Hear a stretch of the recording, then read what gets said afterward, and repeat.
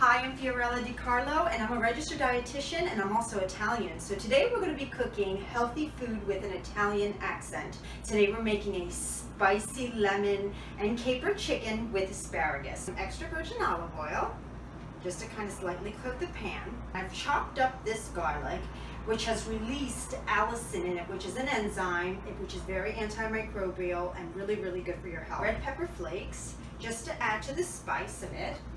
And this again has capsaicin in it, which is an enzyme known to boost your metabolism. Now we're going to put our chicken legs and thighs right into our pan. So I hear it sizzling there. I like this to just kind of sit here a little bit to simmer so it creates that really brown crust. Add the extra ingredients, the lemon, the capers, and some of the other goodies into the pan as I cook it, okay? Because I find that layers the flavors a bit better using with sea salt. The citric acid in the lemon is actually going to help absorb the iron that is in this chicken. So this is a great tool to add together to mix it to make it even more healthy. Then we're going to put our rinds in there.